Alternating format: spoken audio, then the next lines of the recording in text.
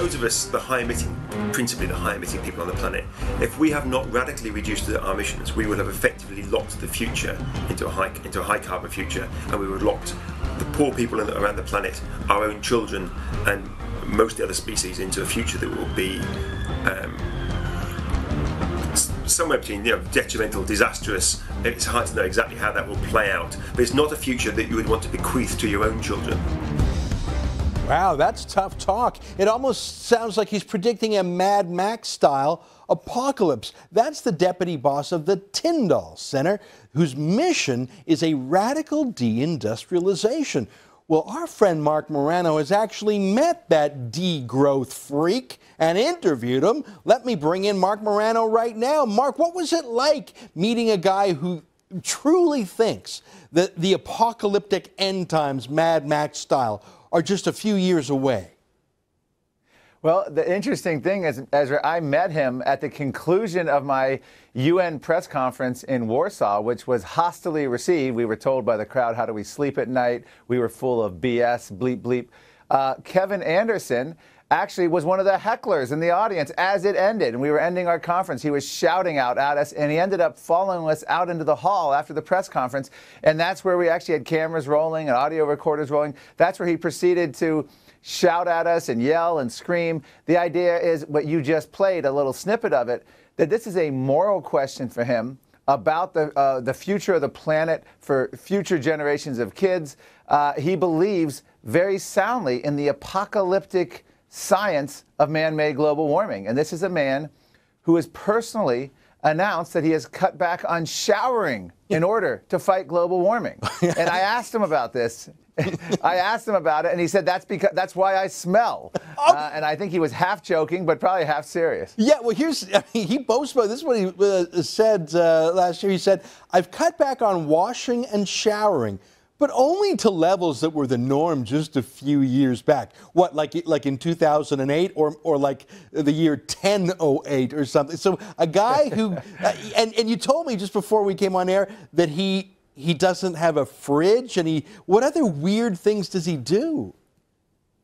Well, he's trying to, and you got to give him a little credit here. Unlike the Leonardo DiCaprios, the Al Gores, the David Suzuki, who all live lavish lifestyles, well, they preach deprivation for the masses. Al Gore and Leonardo DiCaprio say take public transit, flashes on the screen as they come out at the Academy Awards. When was the last time they were on a city bus? To Kevin Anderson's twisted credit, give him twisted credit. He believes that the leaders of this movement, and he's one of the leaders in the UK of the global warming professor, he believes they should take an example. So he's actually cut back on his showering. He got rid of his refrigerator. So if he got rid of his fridge, where does he put his food? Showering, that's a hygiene issue. A fridge is about a food preparation and food safety issue. It sounds like he's moving not just back in time industrially, but when you move back in time industrially and back in time in terms of quality of life and quantity in life. We have showers not just so that we smell good. The smell is a proxy for health. We put food in the fridge not just because it tastes better, but not rotting food is a proxy for health. He wants us to live like third world subsistence people live who can't afford hot water or fridges. Well, they die young. Yeah, and that's his premise isn't so much that we all have to live in huts made of dung, but he wants us all to lower our standard of living and lower our wealth so that we can be closer, and ultimately this is a green socialist utopian vision where the poorest of the poor get lifted up just enough so they're not as poor, and the wealthy are brought down. Everyone's sort of brought to this little middle. That's ultimately what's going on here. His call for degrowth strategies, planned recessions, this is ultimately, if you start looking back at what's happening here, this is what the Obama administration is really all about, except they don't announce it. They don't call it that. But when you try to restrict energy access and you manage and plan an economy on every aspect, you suddenly have the power to have planned recessions. And that's why they want UN treaties that are part of what they call, quote, global governance, unquote. And so Kevin Anderson's plan here is that the wealthy nations of the world, the developed world, will get together and plan recessions to start lowering our emissions, something in the range of 8 to 10% per year in order to save us from catastrophic global warming. A 1% or 2% recession is considered painful. I don't think there's been a 10% recession since the Great Depression. But let me take a minute here, because we've been talking about this guy and laughing about him, and you said you met him at a climate conference a few months ago, but I don't think we've properly introduced him and his Tyndall Center.